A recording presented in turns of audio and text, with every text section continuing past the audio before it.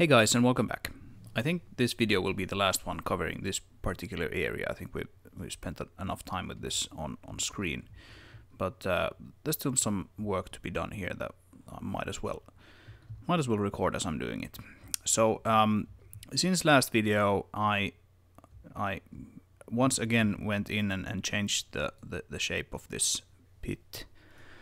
I can't seem to quite decide how I want it to look. I felt the previous sort of railing looked a little too brutal, so I went in and changed it to something like this, where it actually more closely resembles the rails that are found on the dam. I think this looks better, and I still think it sits quite nicely in the terrain like this. And then I tweaked this area a little bit, added like a small path here. Like if you imagine like someone sort of working around this area and they want to go in this direction, then over time there would have been like a path forming over here. You just have to sort of imagine people living and working in these places, and like how would stuff like this come about. And I think this looks quite nice. This is usually how I imagine and develop these areas when if you look at this bigger base here, you have all these small paths sort of running between the buildings, and you kind of imagine like, okay, so how would one coming down these stairs, how would they actually go? How would they walk if they were to walk to the main building? And then you have these small paths sort of forming, and so that's kind of what I did. But then I experimented a little bit in Blender with what these funnel towers could look like, and I came to something like this, where you have like a slightly larger sort of funnel ring with these stabilizers or whatever they are sticking out from them, and then you have these kind of modular supports. Like these are all individual pieces. They can be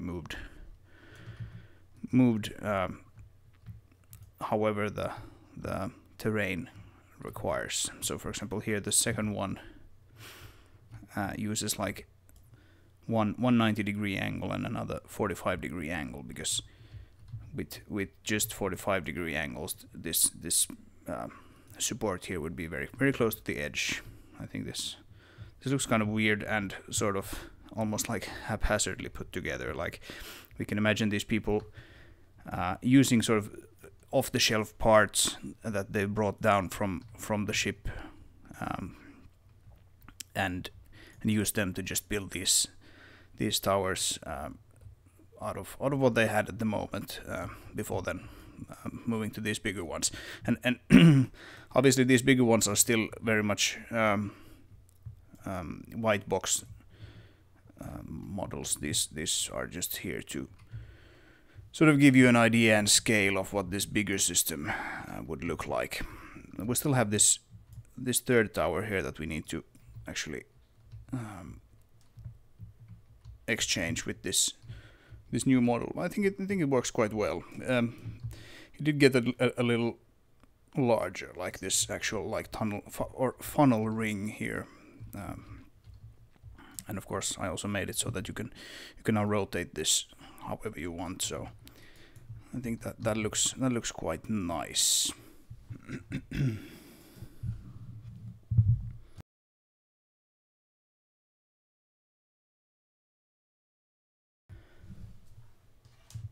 So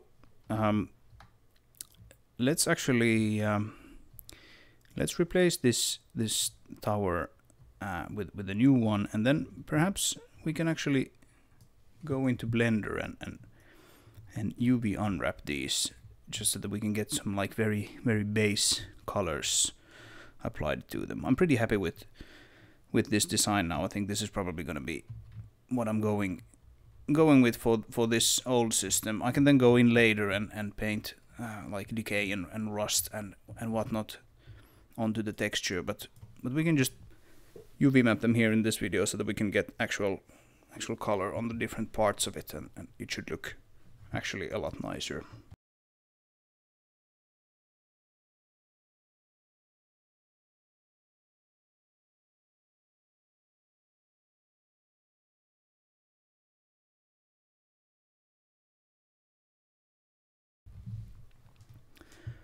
Okay, so let's just get rid of this one, this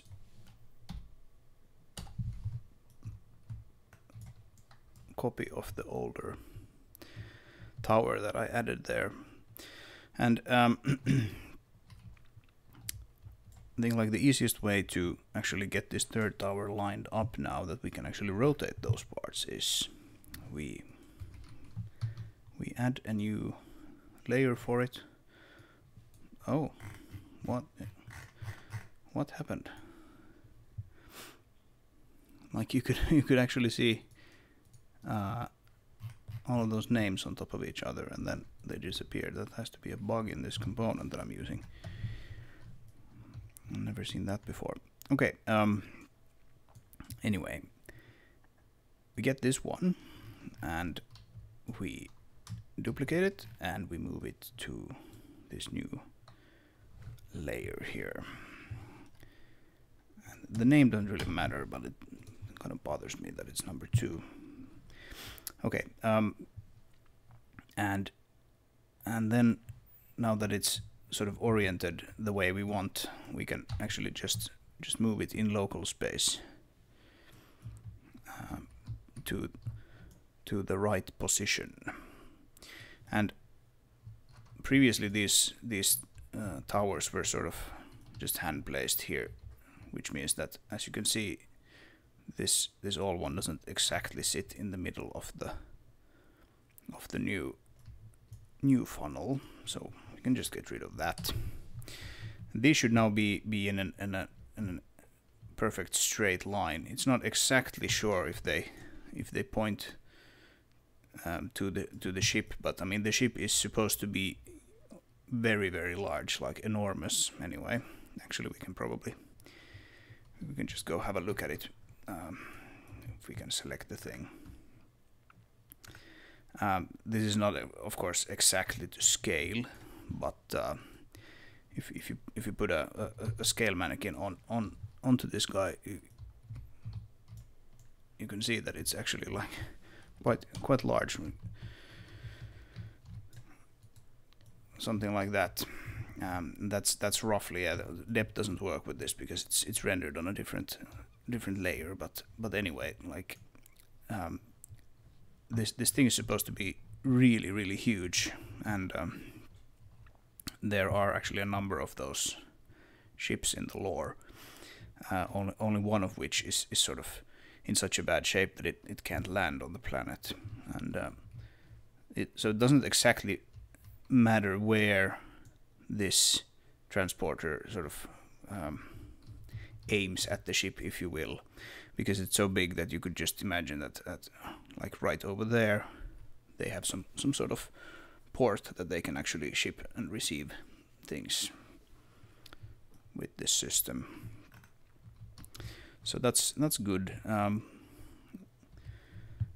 now then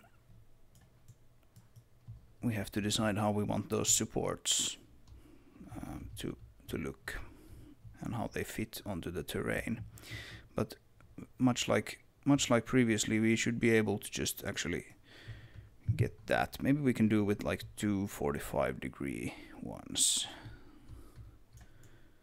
Let's try that.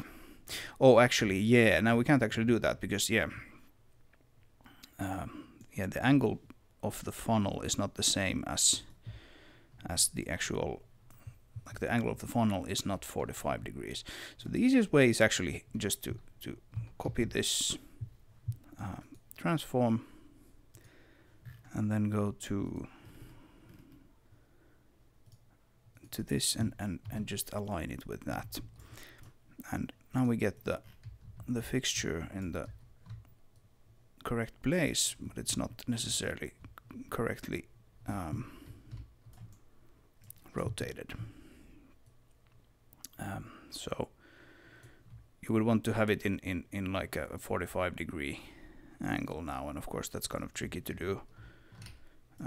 Your options are essentially either to just, you know, place it here and reset the orientation, and then try to actually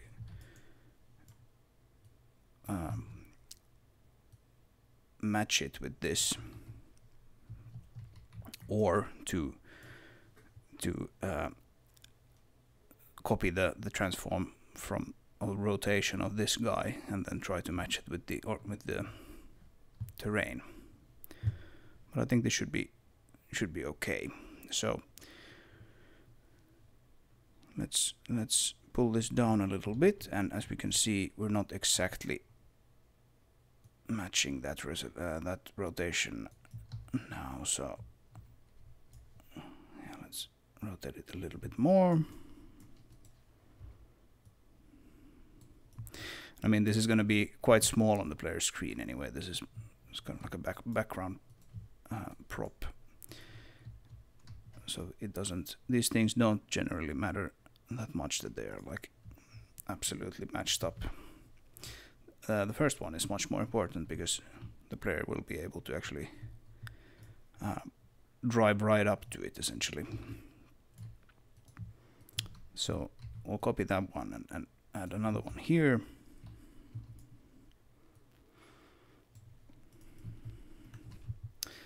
Something like that. How does it look from down here? I think it's quite fine. We should perhaps move it up a little bit, and I think we should be able to do that if we select this one last, or is it perhaps first? Yeah, it's first. If you select it first, then the local transform is taken from that object, so we can just move it here, and we can know that it's still aligned with those other ones perfectly. So then we take that one and we copy its transform, and we add these bases like so, and then we still need the vertical parts, which is essentially just a oh, not that.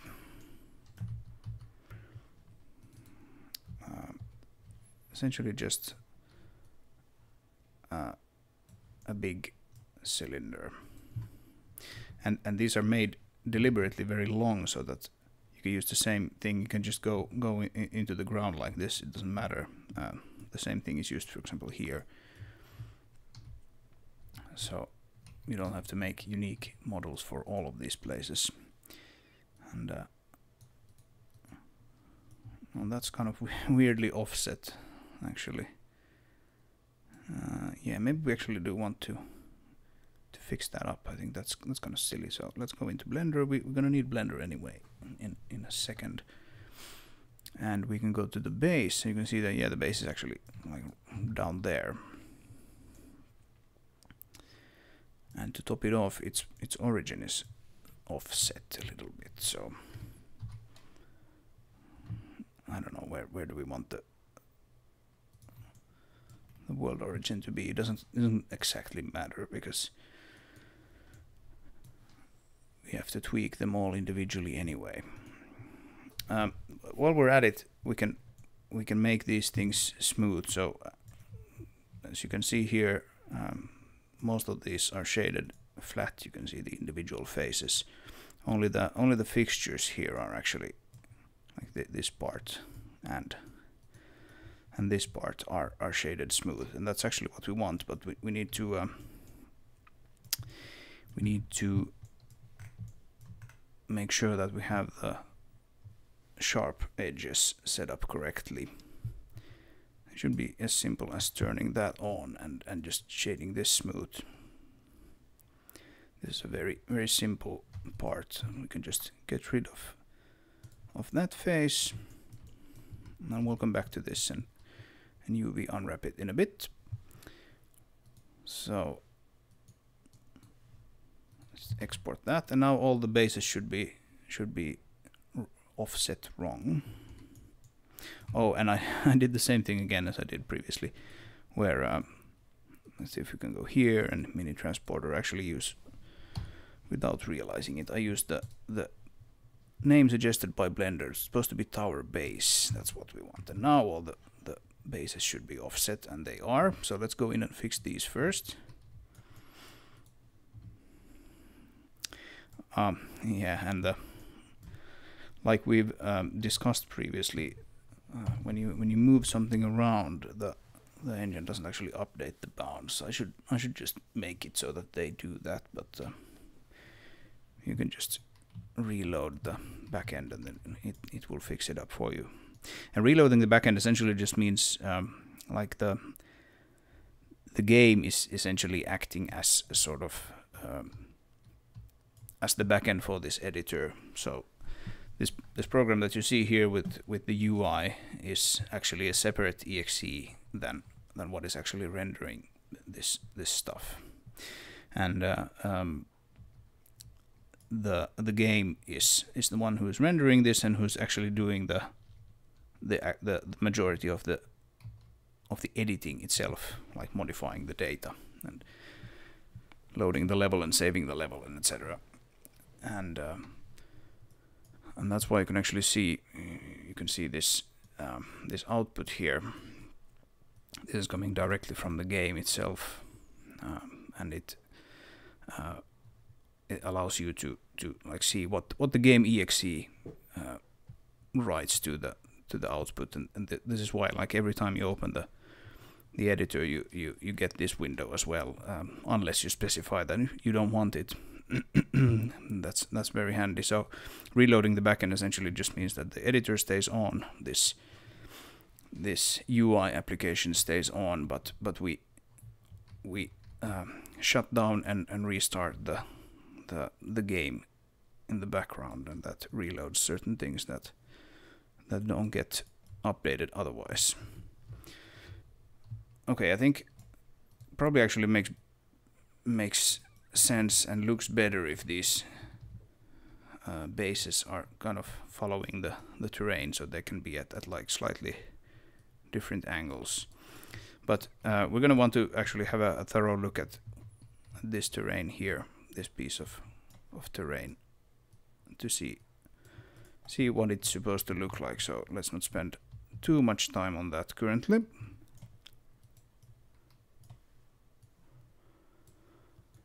And just pull these guys down.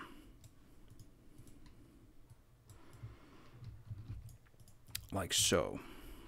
Okay, so now we have the new funnels, and I think this looks quite cool. Let's actually get a gamepad here. You can move the camera with the gamepad as well in the editor, and if you imagine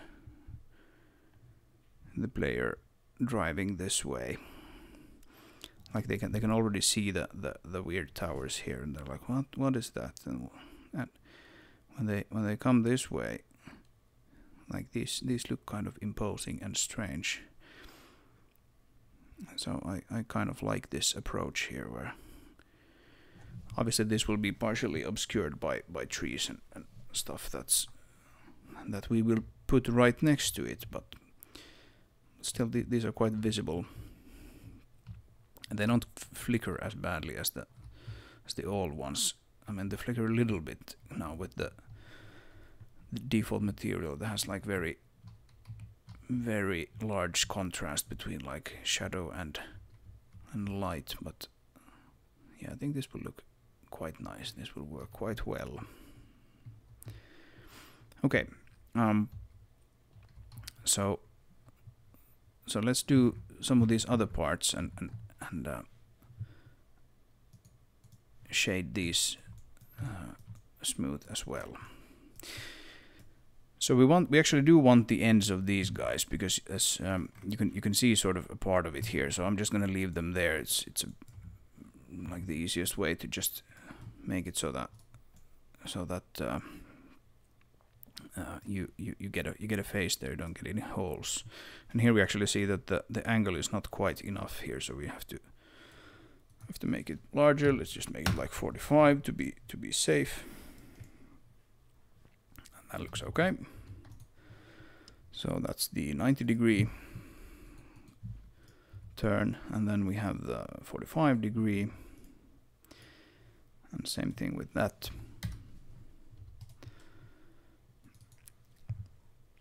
And then we do the vertical one, which is again is just a cylinder. Probably the most uninteresting part of this whole structure.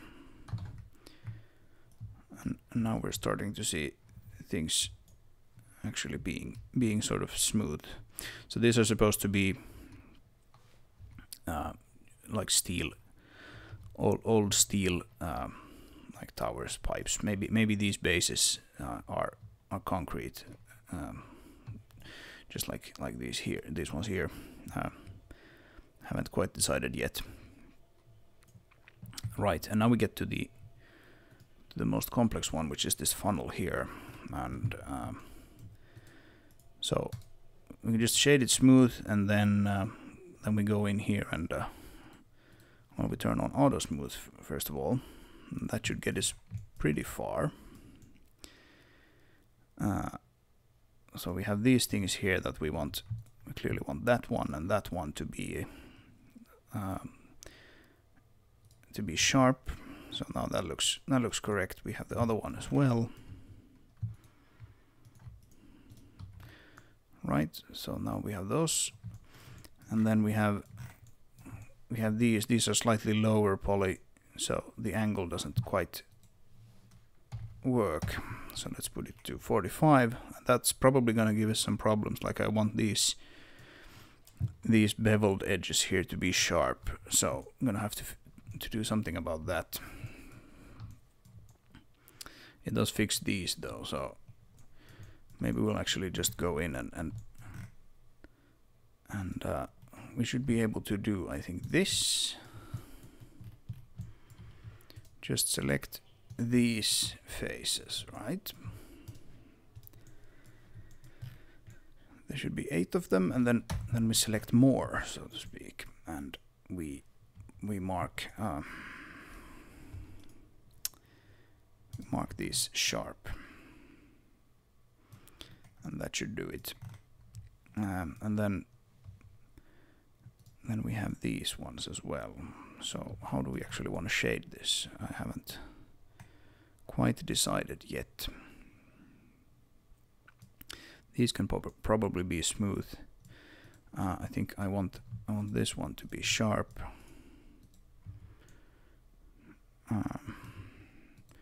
Maybe that one as well. Yeah, I'm not sure actually. Maybe these should be actually sharp, like this, and then you have to kind of imagine, like, okay, what is this like actually made of? And I think in a case like this, it actually makes sense that this is made of some, like, I don't know, hard plastic or something, and these things just tend to have sharp corners. And this should be round, and that's correct. Something like that. Maybe this can be actually smooth.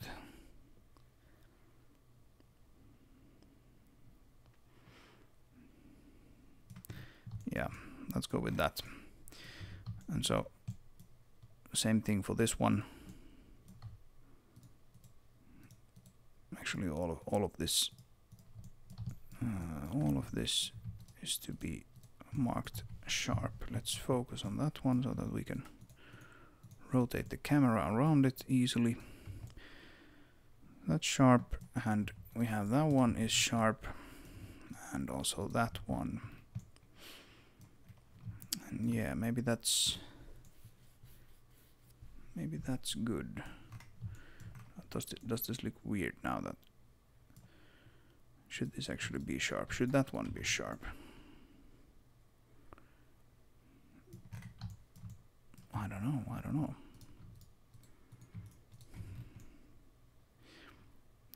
maybe it looks more kind of unified if they are all sharp. We have this big shape here, and these ones that sort of break up the hardness. These ones as well. So I think it will probably look okay, even if these are marked as sharp. It doesn't look too angly. So let's do that, and we called it the tower funnel.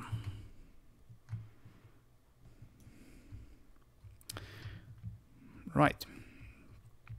So now that the lighting is sort of smooth and nice across it, and these one look truly round,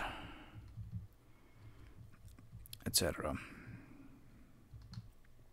Cool.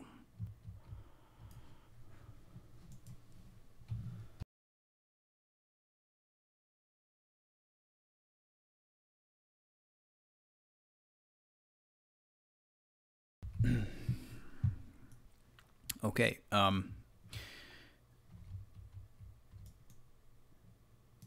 This one still looks straight and nice and points at the ship. Okay, so what's the next part then? We could unwrap that now if we wanted to,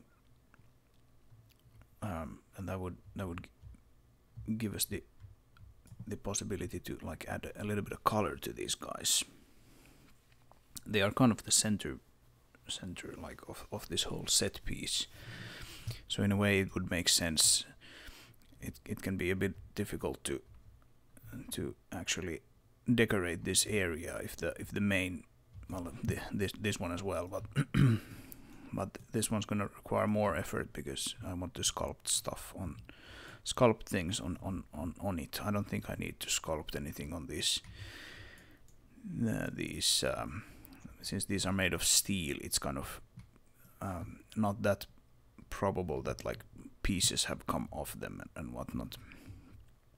I could still do it, but I usually don't. Like the art style I'm going for doesn't really require it. Like I usually don't sculpt my vehicles either. These are sort of allowed to look a little simple, while materials like this here, you can see, for example, there's a piece that has been like a little bit of damage has been sculpted here, and I think also here, because concrete sort of tends to look quite unnatural unless it's a little irregular, while things made out of steel doesn't really need that. Like here you can see, for example, on this power pylon here, I've painted a little bit of like wear and tear on it and some like dirt, but otherwise it's kind of in some pretty in a pretty good shape. Doesn't require any like pieces coming off or anything like that. One thing we could do, of course, if we wanted to, was that now that these are sort of modular and you can just pull them apart like this, we could of course make it so that this lower tower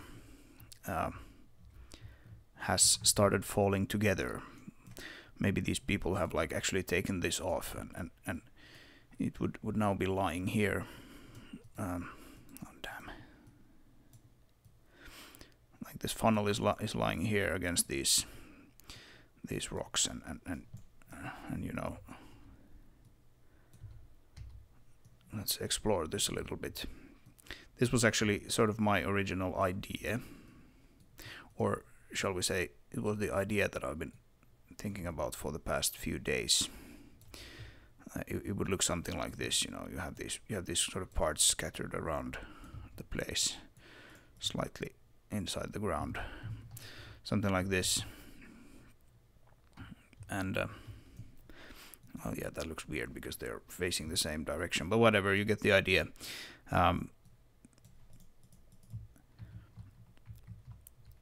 This could look okay as well if we went this way, but these are supposed to be kind of sturdy and robust, so I don't think it would have sort of come to pieces by itself.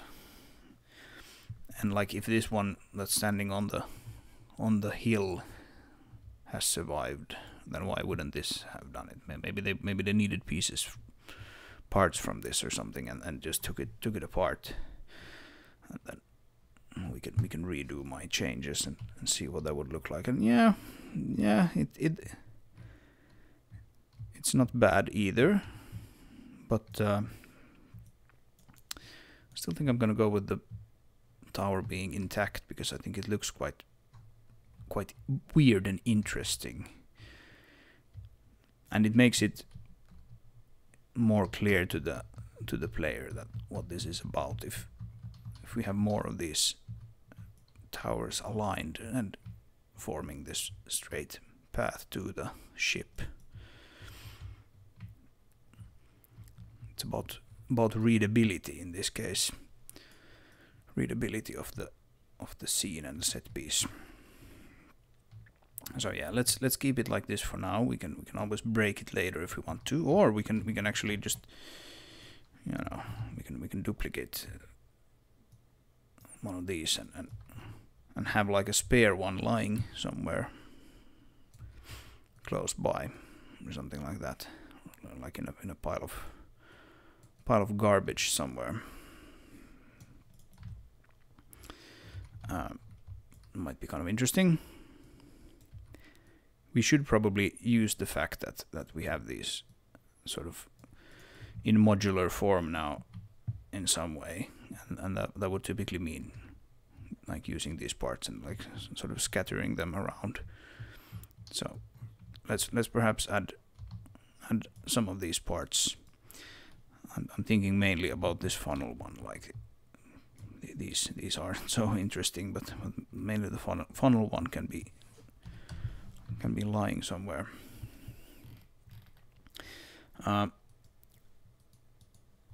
Yeah, one important thing to remember here is that you have this lightning bolt on these two layers and this one doesn't. That actually just means that it isn't set to auto load. So you have certain, and that's just a layer that's actually never supposed to load, but because it's for development only. But the mission one, for example, these are the layers that store the mission objects, and they're not set to auto load because you don't want the mission to start every time you play the level. It's only supposed to play if you actually play through the game campaign itself. So by pressing new game in the main menu, for example, and that's why they don't load. You have to load them specifically. But for the mini transporter tower number 3, we do want it to auto load, because otherwise these objects won't be there when you load the level.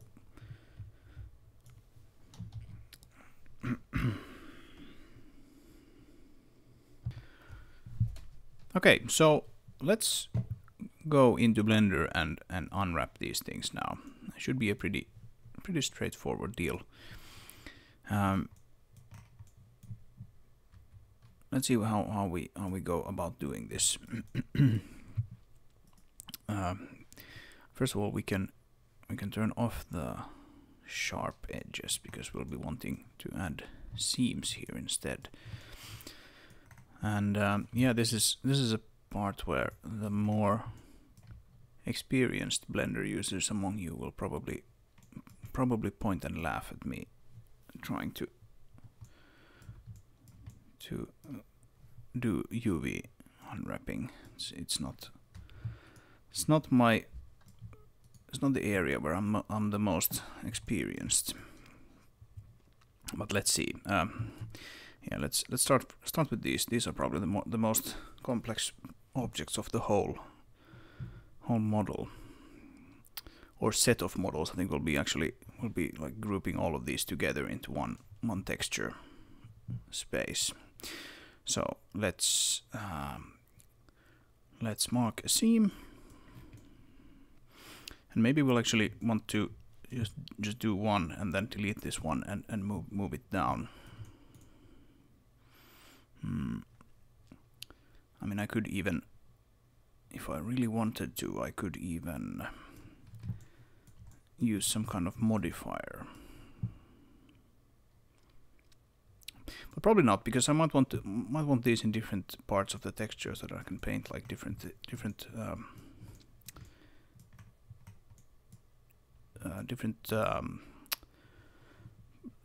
details on them and wear and tear and whatnot. So okay, let's think about this. Like this top part will sort of fold out, so that's going to be a seam like that, and then there's probably going to be a seam along the bottom of it, something like this. Oh, not that. So that, and then we'll need to probably cut it here as well, right? And maybe how do we cut this most efficiently?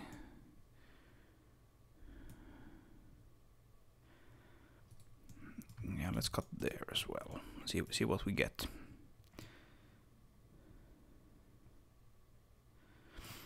And then we do essentially the same with this. So we go along the bottom of this piece.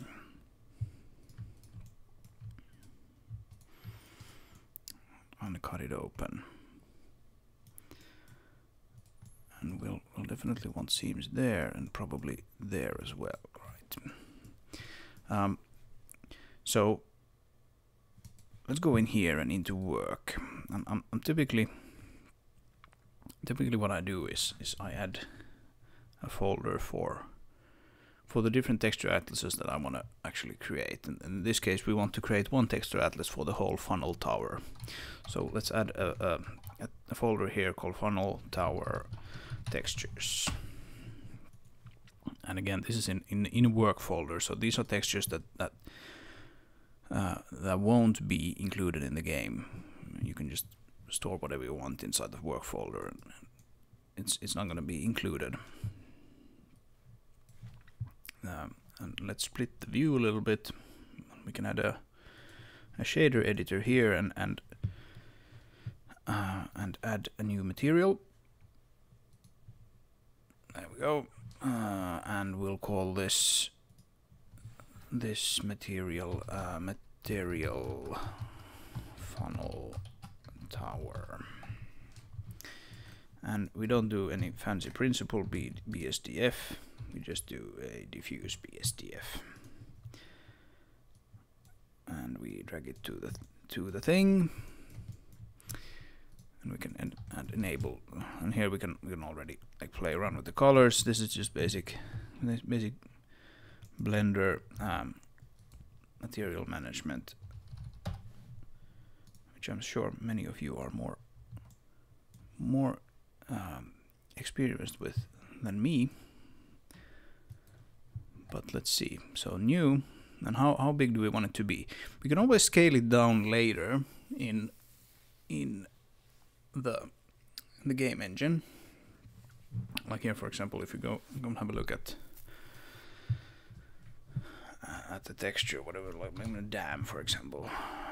So we have dam diffuse, and this is a 4K texture, and we can set like MIP levels, target width, and height. -1 just means like you know, don't do anything, like just bring it over. So this will actually get exported as a 4K texture into the game. But we can downscale it here if we want to set the target width of like 2K or 1K or something, while still keeping the source texture high. And so I think these funnel towers will probably, they can make do with the 1K texture solution, but maybe we'll actually create these source textures as 2K. Just that we can go back up if we need to. So just like that, and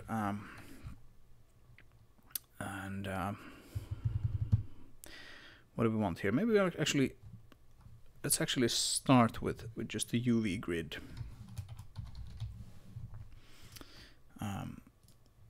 So that's a UV grid, or do we actually want a color grid?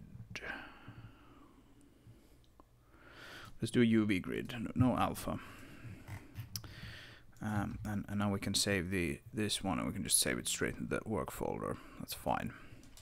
So do UV grid, and this is going to look bad. Obviously, we haven't unwrapped anything yet, so let's do that. Let's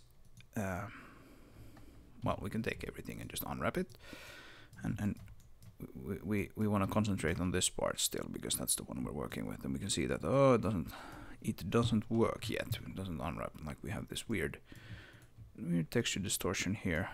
We need a few more seams there at least, and maybe actually even here, right? Let's unwrap it again, and that looks better. Now we got rid of this weird texture stretching here.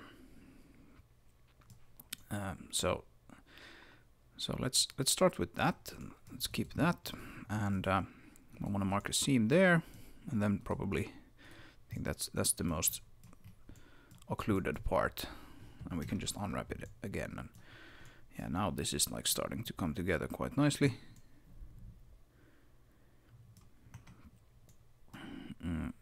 These are places where you're seeing like the texture islands coming together at different angles. There's a little bit of texture distortion here. Can we do something about that? Like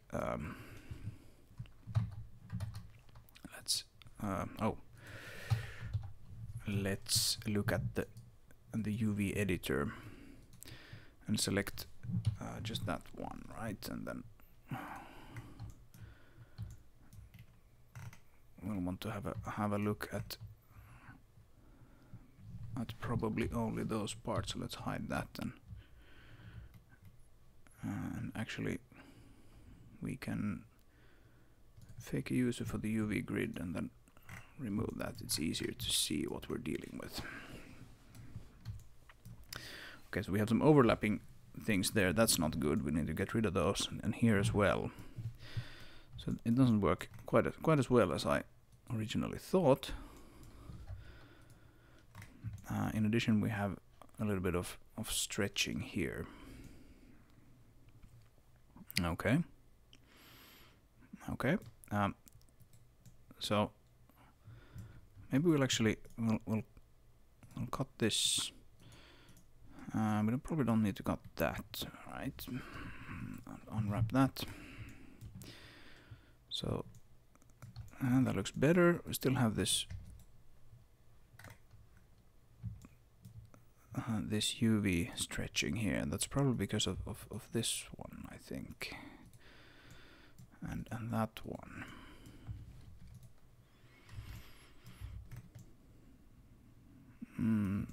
Well, not only those, it would seem.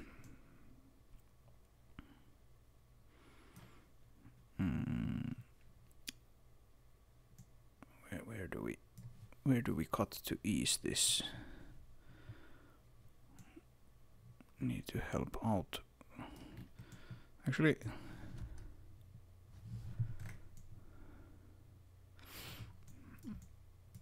yeah, there actually isn't any stretching. It's just that the Blender is clearly, if you look at it from this angle, Blender is clearly adding an edge here.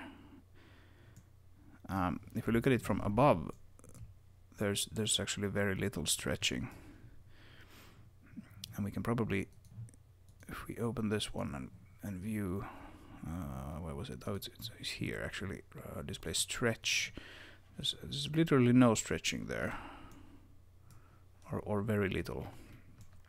So that's fine. I mean, this is a very small detail on the screen anyway.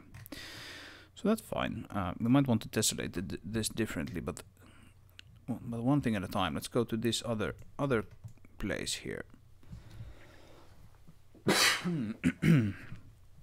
Excuse me. Let's go to these areas here and have a look at them. So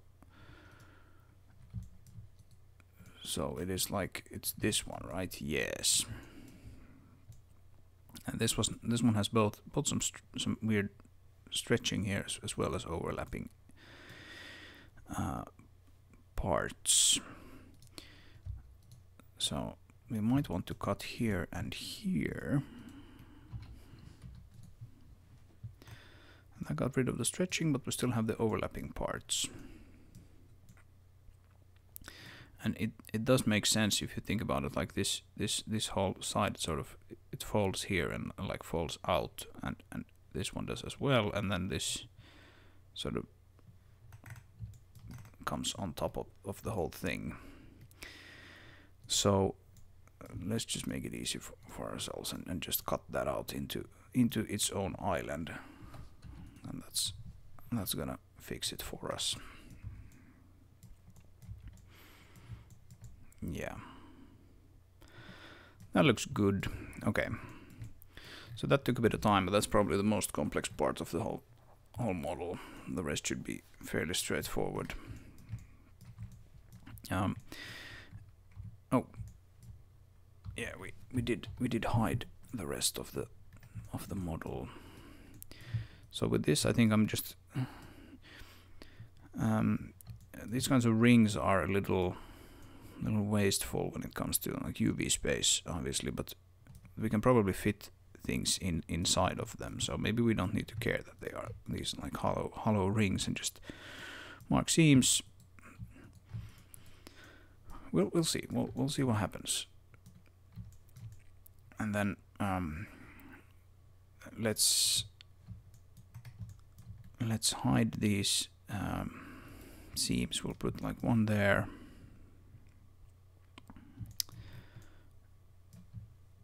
And we can hide them probably. Let's actually do it here instead. So we have seams there, and then there, and there. And then on the outside, where do we want to hide the seam? Well, we obviously want to hide the seam under these guys. Let's hide that, put a seam there, and hide that and put a seam there. And we still need to remember to actually fix up that other stabilizer or whatever it is. And now we're talking. Now it looks a lot better. And yeah, this is what I was talking about with this these rings sort of wasting a lot of space, because it maybe there's a setting or something that I don't know about, but it doesn't seem to like automatically put things inside of those, and that's quite wasteful.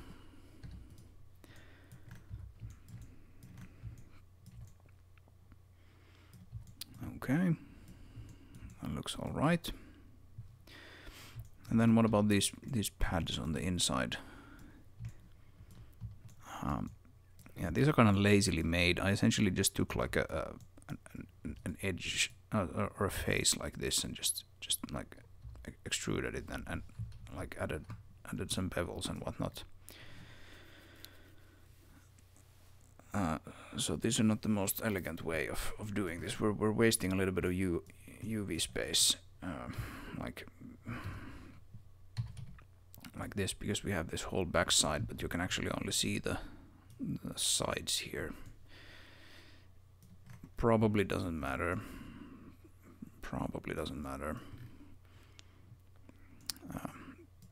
Yeah, we'll see. But let's select all of these back faces. Back face. Back face. Back face. And back face. And mark seam. And then we'll want to select all the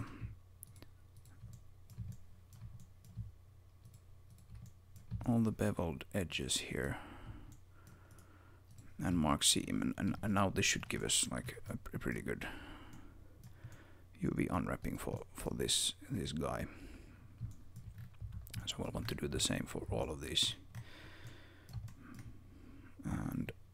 actually use this mode instead so that we can clearly see. Whoop, not that one.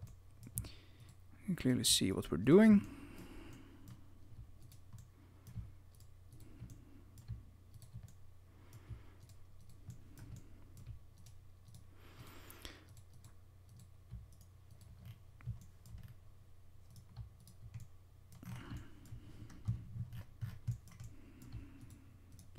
I might want to get like a better mic stand. I think my clickings and tappings on the keyboard are quite visible, or visible but audible. The current mic stand, because it's like a desk-based one, and it also gets a little bit in the way if I ever want to like type something while I'm recording or streaming. Not that I stream ever, because I don't really have that kind of audience, but oh damn, that's not what I wanted to do. Sharp. What did I do? I probably cleared sharp, right? So yeah, I might want to get like a better mic holder, like on an arm.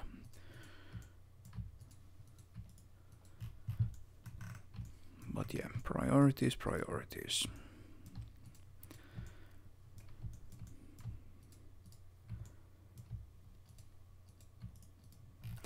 Okay. So that's that. And now if we unwrap this, we should have essentially yeah, these are actually not, these don't work very well. This big one is probably this receiver here, that, or the stabilizer, that doesn't work. But this whatever you call these fixtures here, I probably actually want to have a seam there as well.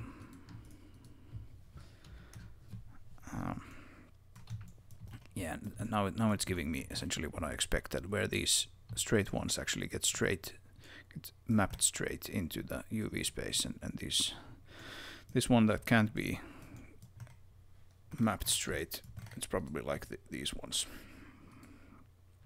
Yes, exactly. Okay. So maybe what we'll do is we'll take this one and say hasta la vista to you, and then just duplicate this one and use the 3D cursor as the origin and rotate around the X 180 degrees. And that gives us a beautiful UV unwrapped model. So, if you are a UV unwrapping aficionado, do let me know how well I did. I probably didn't do too well, considering I have these things here. I mean, we can just easily cut these into pieces that compress better if we want to. I don't know. Do we want to do that? We have these places that we already kind of hiding these seams pretty well. So maybe we actually want to do that.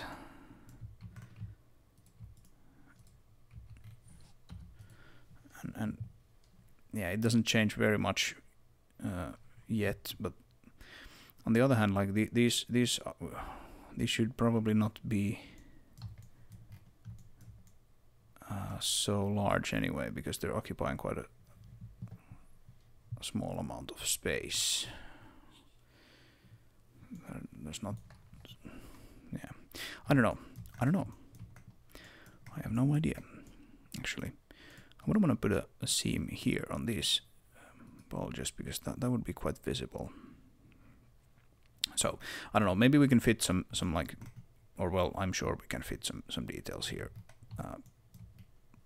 by hand later if we want to.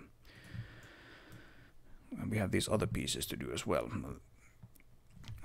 Let's save this and just move on to the next one. These other pieces should be actually very, very quick to do. So we can just select that material and we'll simply do mark seam and mark seam. And how do we unwrap this one?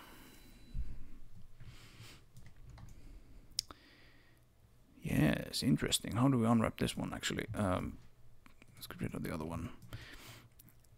There's bound to be a little bit of stretching involved, right? Because of the shape that this is in.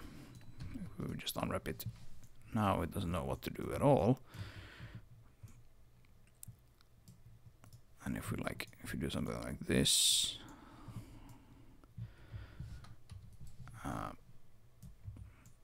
it actually unwraps it quite well. But as you can see, there's a little bit of stretching. Like the lighter the color, the more stretch there is.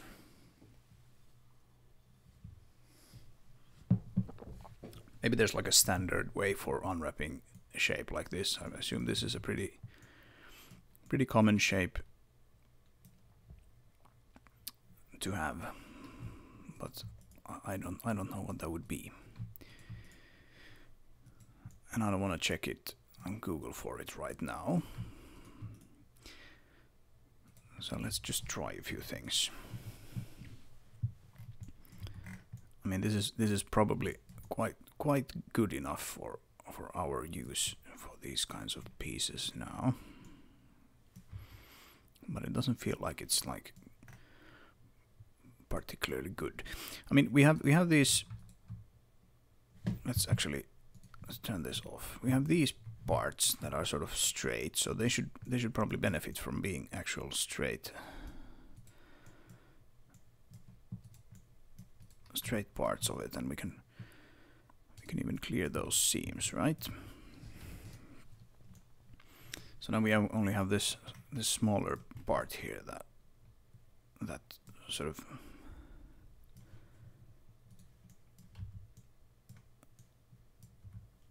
gets a little stretched in places. Yep, I don't know.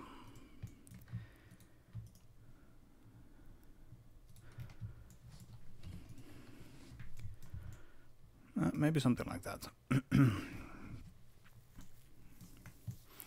Again, it's probably good enough for our needs. So let's just do that and get on with our lives. So we'll want to seam there, and we'll want to seam there, and there, and there. And remember that these edge, like the end faces are actually important here. What did we do here? We cut the middle part in two pieces and the straight ones in one piece, or in one part along one edge. So let's do that, and then cut the other one here. Nope. That's what I want to do. And of course we need to assign them the material to it, otherwise it won't give us any nice UV grids to look at. Yeah, I'm not super proud about those things, but it is what it is. Let's move on with our lives. Okay, so this one is probably quite easy. We mark a seam there, and we just select a random edge and mark a seam. I mean, that's really the only way I can do it, right? As far as I know.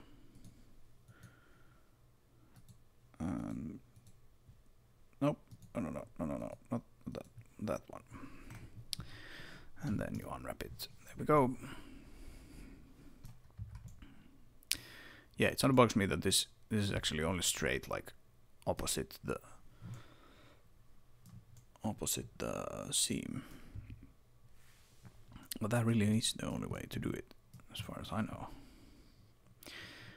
We have the fixture, which is this is a slightly more complicated, but not that much more complicated. But let's do this one first, because this is arguably the easiest one.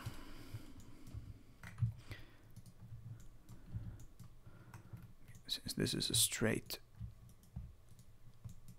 just sort of boom or beam, or girder, whatever, pipe.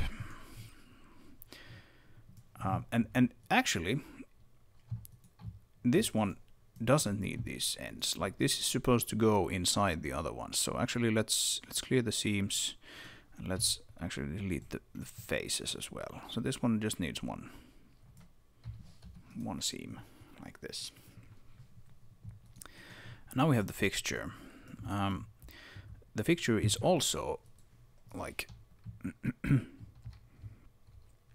it goes inside these ones.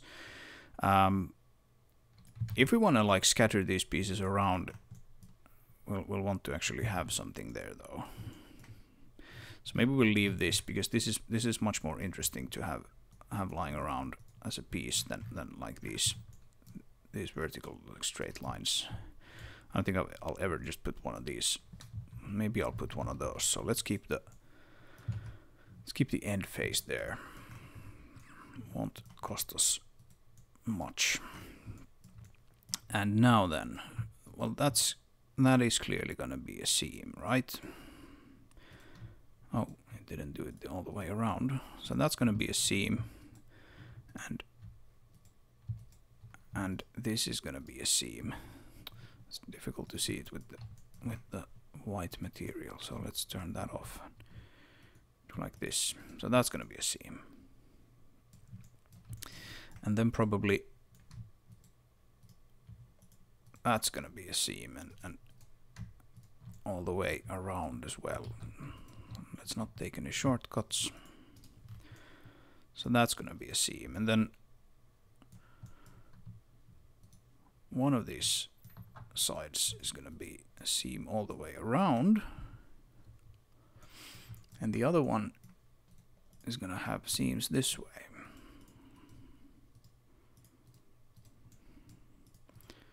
And we can keep those things together.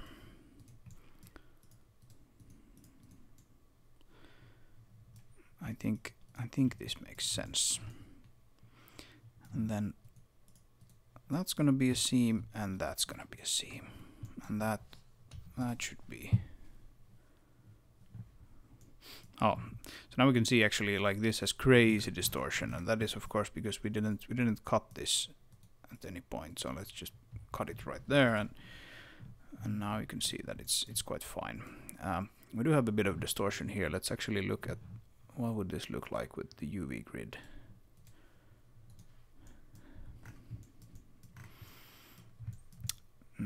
Yeah, there's a little bit of distortion. You can see some squares here that aren't quite squares.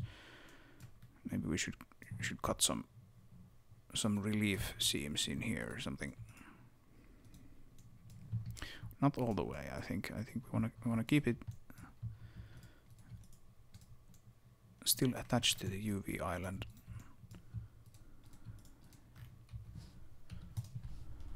Yeah, there's a lot less stretching now. That looks fine. So let's keep it like that. Okay, and that should be everything UV mapped then. How wonderful. And now I think this is not something that I do very often, but now I think we can select everything. We can unwrap everything like this, and this gives us everything inside the same UV space, which is what we wanted. Except we have these places here where we're wasting UV space. So let's try to get rid of that. Let's see. There's this option to pack islands, but this doesn't. It doesn't have the guts to fill those in. Yeah, that's kind of annoying. So if we just as a test, if we do this, we cut there and then we cut there. and there, and there. I can do that by hand, but I don't want to do that by hand if I don't have to. This already looks better. Well, I do wonder if we really suffer by having like a seam here. Probably not. Maybe we'll actually just be happy with this. We can probably pack them a little tighter though.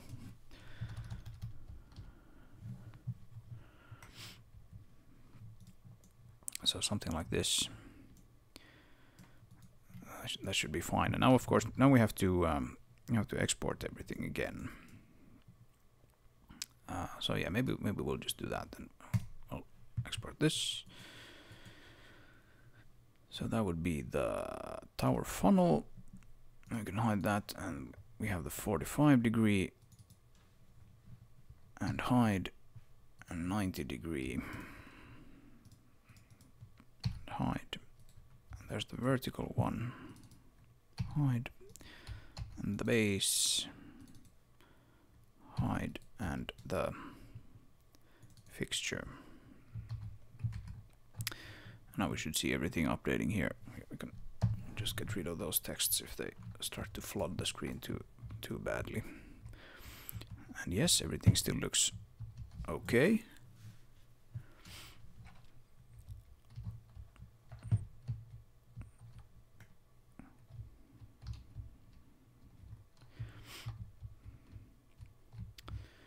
Yeah, the funnel is like rotated differently for the first one.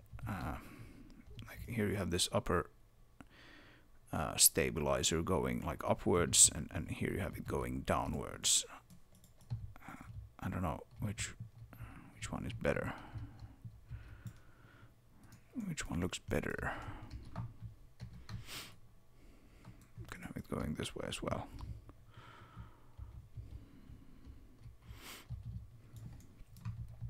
Yeah, no, it doesn't quite matter. Let's leave it at this.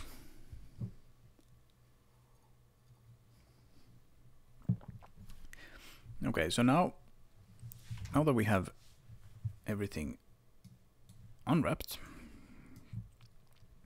now we can paint some colors onto these guys. And like I said, I'm gonna be painting the details later. Let's just paint some base colors onto these. So let's try something. Let's start with like I would like to call it the base color as well, but like the almost like fallback color for like steel. And I think I'll want to color this ring with that one, and probably this fixture and the vertical one with that. And then I think like these angles and the bases, they will be this same green color that we have here on this on the pylon. Usually what I do actually with objects like this, I go in and I hand paint like edge highlights like this. You can see these are hand painted. They look like they're not very exact. You can see it on many objects. You have them on the cars as well, and not on these sculpted ones though. Like you have them on these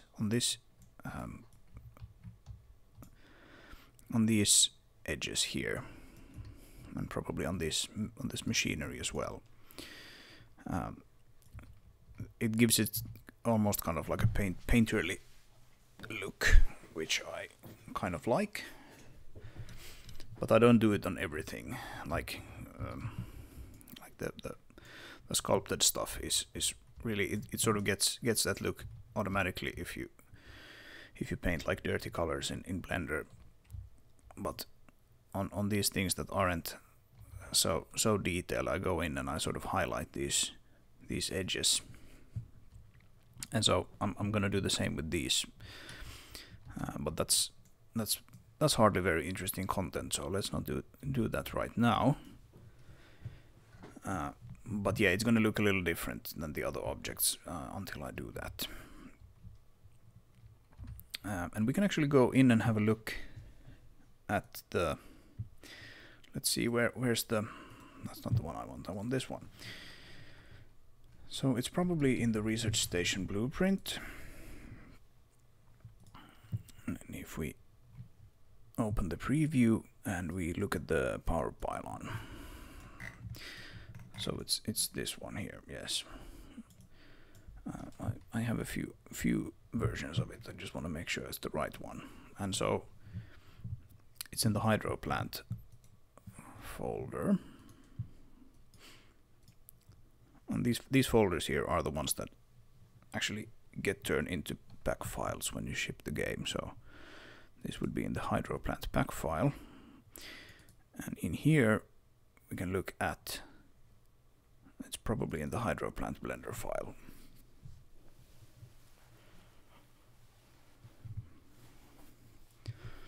Let's see if we can find the thing. So power pylon is right there.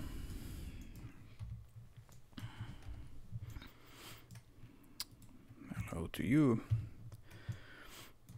And how is this material made? So shader editor, and we can look at power pylon. As you can see, it has actually quite a few things. So there's a base color, which is this. This is the green color that we'll be wanting for the base of the base, and I think the angles. And then we have secondary colors, which I think is just like this guy here. And so yeah, that's just mixed on top of it. And then we have the edge highlights. And if we look at the edge highlights, we have like power pylon edge highlights are there. So here we go. This is the stuff that I paint like by hand, and if we toggle this on and off, you can see the difference there. Just a slight artistic thing that I like to do. And then there's some wear and tear, like these scratches and the dirt and everything, that kind of stuff. And then we bake the whole thing into a texture, and that is the diffuse texture. Some objects have like other things as well, like normal maps and specular maps and whatnot. Like I think this tank here, for example. Let's just duplicate that guy and bring it over. You can see that there's some like highlights on this guy that I can actually get rid of that as well. That like it has this sort of sheen that come off it, and that's generated through a specular map. And then you have the same thing here on these research modules here, where there's like, this is supposed to be like quite reflective metal, and so you want the sort of the dirt to be affecting how that sheen, sort of how they reflect things. And generally I generate those maps in like a separate program afterwards, so we don't have to do that now. Even if we want it for these towers, we can do it later. Okay, so what would be the base color then? Like we can either go with this green color as the base color, and then paint the other colors on top, or we can go the other way. So what should we do? What should we do? That's a good question.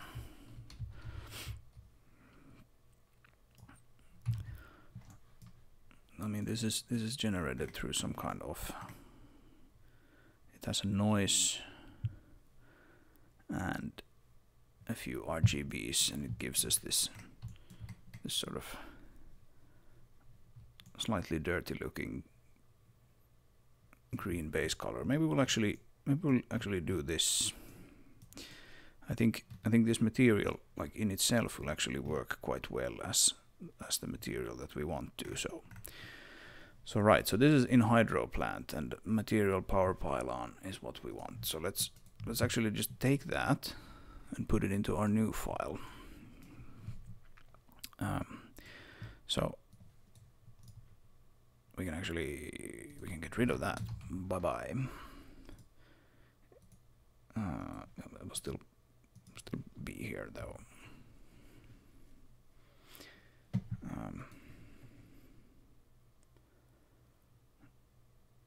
How do I do this? I'm always confused about how to unassign things in Blender, because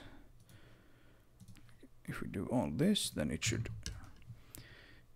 I think, yeah, now it has like the 0 there, which means that it's about to go away.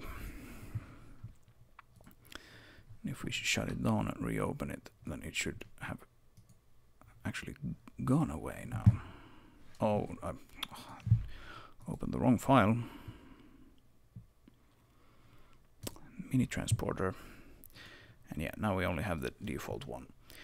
So now we can append from the hydro plant work hydro plant.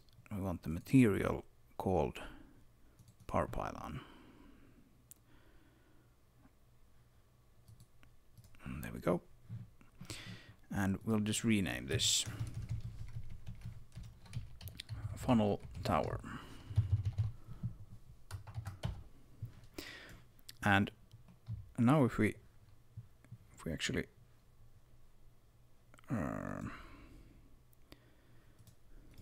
we have to like individually assign it,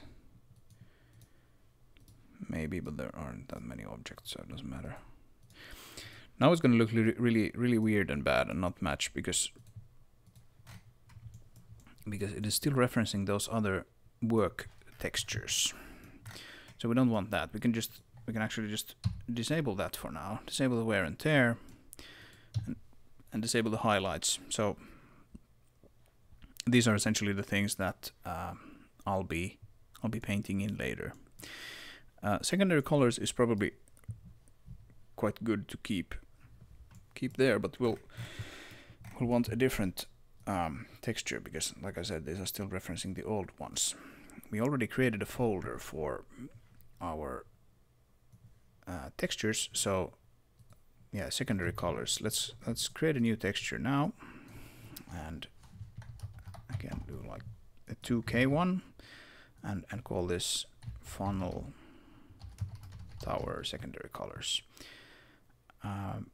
We do need alpha, and it should be set to transparent, like so. So this is our texture, and we can store it here in under the work in the funnel tower textures folder. So boom. And now if we actually select that, you'll see those objects or those highlights go away. And so let's think about what we wanted to do here. So the base is now fine, because it was supposed to have that color, and these angles as well.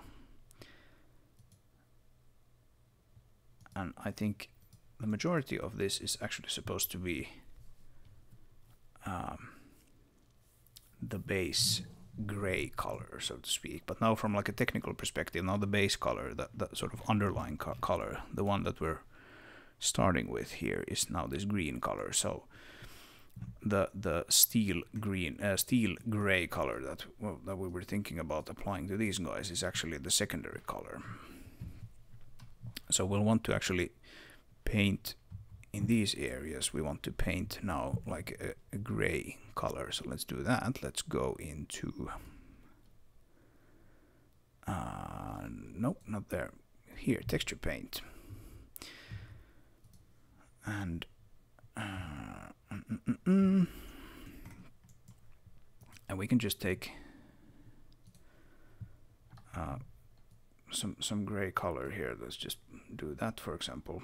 Actually, we can just use them here as well. So we have fill because we want to fill it out completely with that for now. Add a color palette and add that gray color there as a test, and then we can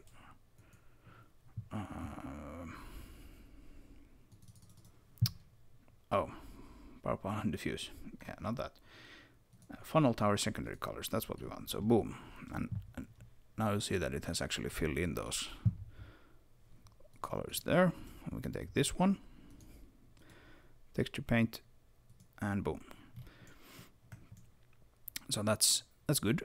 Then we want to color parts of this guy with that color. So we'll want these fixtures here on the side, and probably the ring, right? Like those should also be that color. And here if we select this to only affect the selected areas, then we can do this, and now those parts are colored like that. So that's good. Okay, let's save that file. And then what do we want? Maybe these should be some kind of slightly almost like yellowish to sort of highlight them. Let's get rid of these two because they're essentially done for now. Then these like pad stabilizers here, I think should be black, and also these parts of the two protruding stabilizers should be black as well, or not necessarily exactly black, because you almost never want to make anything exactly black, but quite dark anyway. So let's bring this down to something like that and just add it to the palette. We can tweak it later, and we'll select these parts like so, and get the backside as well, and then go to texture paint and boom. Maybe that's a little too dark. I don't know. We'll see. I think it's a little too dark. Let's go up a little bit and add that to the palette as well. Yeah, I think that looks better. That looks better. And then I don't exactly know what to do about these, like what colors these should be, but let's make them something, and we can tweak it later. So texture paint, only selected ones. I think I want something like slightly yellowish. So let's go fully saturated first, and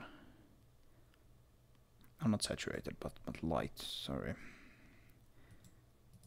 Maybe something like that. Does that look sensible? I think that looks sensible.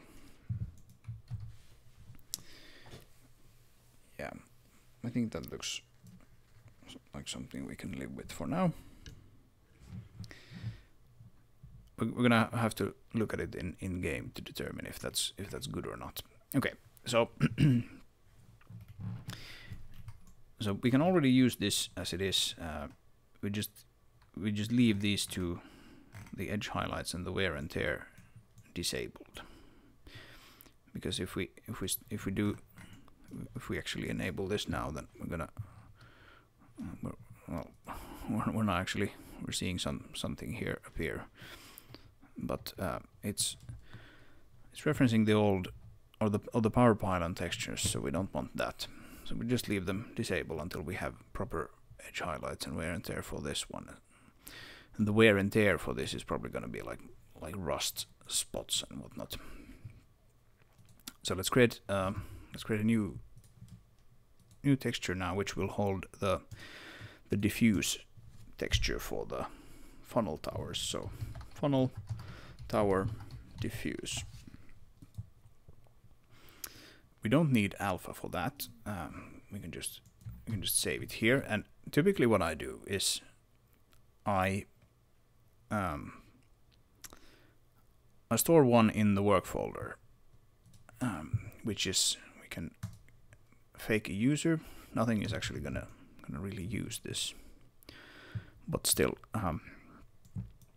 keep it here. This is the one that we will bake to, and this unconnected texture node here is just so that we can actually select this. So it is funnel tower diffuse. And then let's see if I remember how to do this. So we select all of these guys, right? And then we go to the render options, and we need to select cycles, so that we get this bake option here. And we bake diffuse and only the color. Margin is 16 pixels. That is probably fine, but we'll have to see. And that should be fine. Then we just need to make sure this is highlighted or active. It's kind of a weird way to select where to actually target your bake, but that's how Blender does it, and then we bake. And I'm doing it on a CPU now, which is a little slow, but this is a simple material, so it should be fine. Now you can see the different parts of the object appearing in the texture slot. And obviously it looks kind of boring and almost completely without details. The only parts that actually have details are these green parts, and that's because they use this this noise to generate this variation between the two green colors, while these other parts are completely single colored. So yeah, we'll paint some details into those at a later point. And now what you typically do is, once I have this baked diffuse, which is referenced by the Blender file, I actually just save a copy. What did I select actually? Save a copy. Okay, Blender file view, yeah. Then the window is slightly weirdly named. But anyway, funnel tower diffuse. And now that we saved it outside the work folder, it will appear here, and it will also appear here if we search for it. Funnel tower diffuse is here, and this is now where it tells us that the original size is 2K, and we can just make it 1K. And we'll probably want to compress it as well. So just make it BC7 and sRGB, and it will have converted it already. Blah blah blah blah blah. Yes, there we go.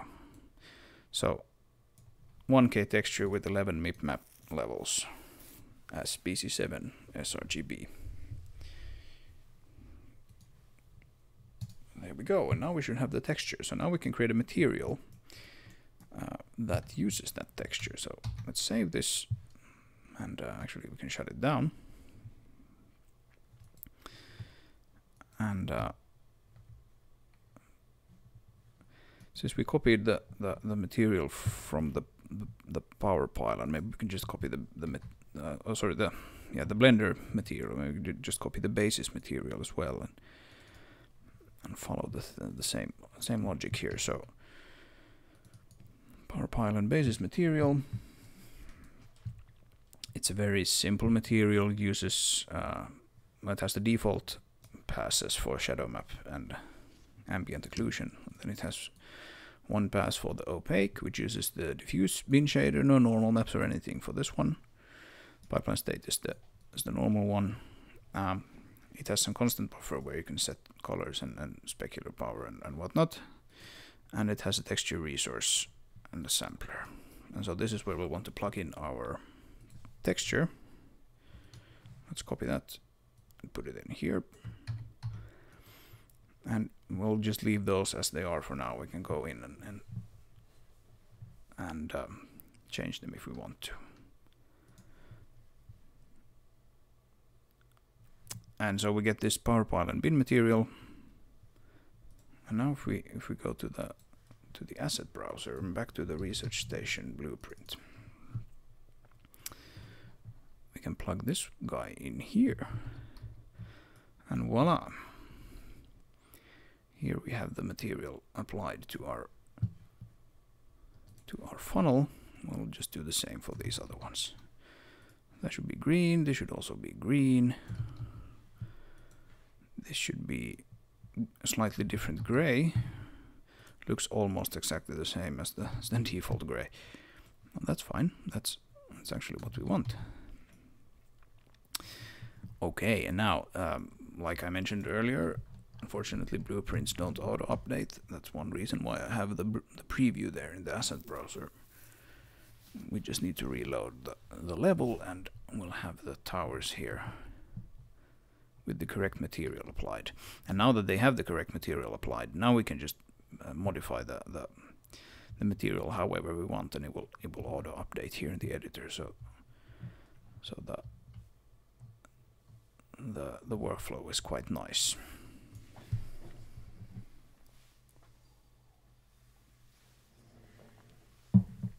All right, just have a bit of coffee. Okay, so first things first, are we quite happy with these base colors now? Do they look like we can live with them? Like this yellow, let's actually get rid of those. This yellow color here actually matches this boom quite nicely, but the boom is obviously a placeholder, so that doesn't matter. And the green color underneath this first tower is not supposed to be this green. We're gonna go in and change that probably quite a bit. So yeah, I think this will work. I think this will work. I think these fixtures here look really boring without like lots of rust and details and whatnot. That's kind of to be expected. And these pads here look way too dark now that they don't have any kinds of edge highlights or anything. But I think as base colors go, this is probably quite alright. This is probably something that we can live with. What about these upper towers? If we come here, actually let's yeah, since the last video I moved these patrol objects up above ground again, which means that our level now exports. That's amazing. Yeah. And that means that we can just play it. We can see how it plays.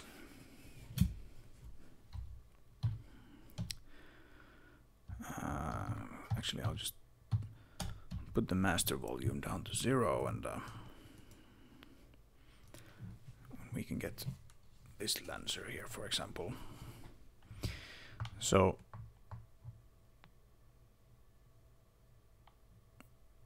I feel like it's a pretty good way to excuse me, it's a pretty good way to determine if something looks good, if you just sort of you come driving towards it and like look at it like sort of out of the corner of your eye to like see if like does that stand out way too much or way too little. And I think like my intuitive reaction to this is that it looks like those guys are fitting into the environment quite well.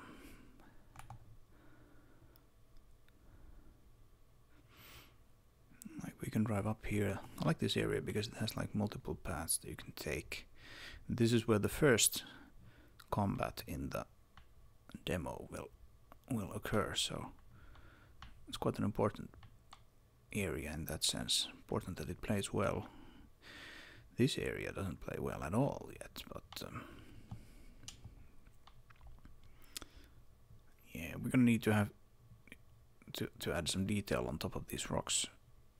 Like this really looks like yeah, the level just ends here. Add some rocks and trees and whatnot, and maybe we actually also have enough terrain under that rock so that we can just bring it up and paint it a little bit.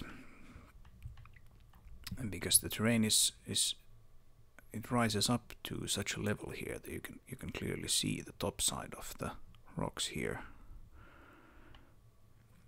and so we don't want it to look like it is really the end of the level.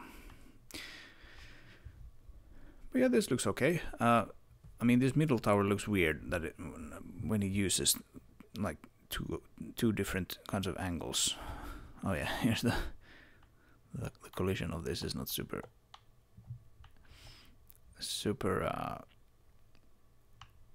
it doesn't follow the visual terrain super well. I need to fix that probably.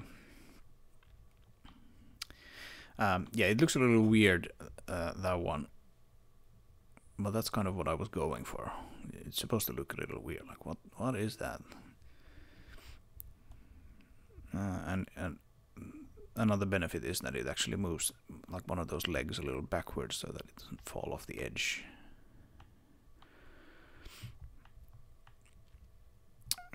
Yeah. So I think this works. Yeah, this dropship is standing here because I was thinking that this is supposed to be a pretty open place as well. Maybe this could be actually like a helipad or something. It is large enough that it might make sense that these people would have like a helipad here. Or initially I was thinking that this would be a helipad, but this is like a much tighter space. So maybe this is just like a cargo storage area. And then this is where they would bring down their dropships to ship it off to other parts of the colony. I can actually drive into this guy.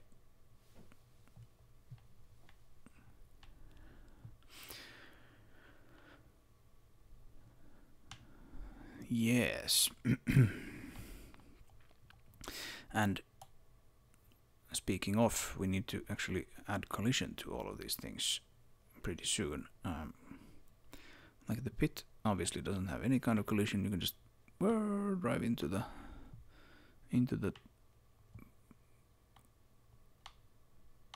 pit in the terrain and get stuck here. Can I actually get out? I don't think I can. But yeah, well, we need to add collisions to this mesh, and then also to these guys. Maybe we don't actually add any collision to this object itself, because we probably don't need to add collision to these. Like you can't ever reach them, and so it might just be enough to add like a separate set of blockers for this one. Yeah, I don't know. We'll have to see.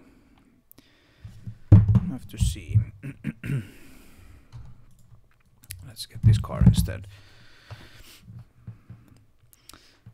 Yeah, and then based on what this ends up looking like, we can then flesh out these larger funnel towers to look cooler, more interesting. I mean, it's a little silly to call. Oh, here we have a problem actually. Yeah. Yeah, we have to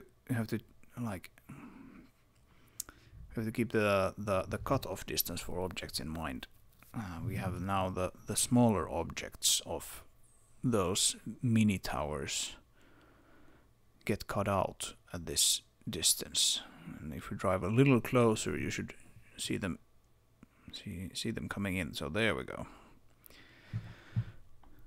And I kind of like this silhouette of the top tower here and this distance. It looks cool, but it obviously doesn't look very cool when it looks like this. So So yeah, that's something to fix. Yeah, and it's a bit silly to call those like mini towers, since they're actually quite big now. But compared to these truly huge ones, then they aren't that big. And so I think like the lore is that those objects would be sort of physically traveling in a straight line. It's not like a teleport or something like that. It's more like a very powerful magnetic field that allows you to transport things at very very high velocities in a straight line and kind of controllably stop them. So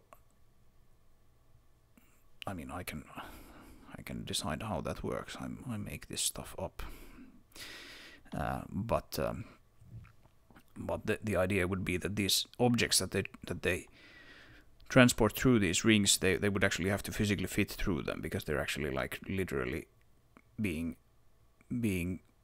forced through these rings. And so one reason why this so-called mini transporter wouldn't have been enough after a while is that they can only fit so large objects through this, and the larger one would be able to transport much larger things, like, I don't know, maybe like dropships. A dropship probably doesn't fit through there, does it? I don't think so. Let's have a look. No. At least not in its current state, but maybe if they took it apart, then it would fit.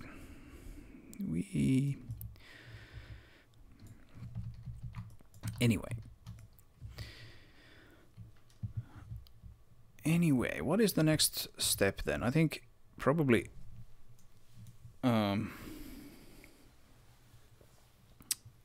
starting to think about this terrain here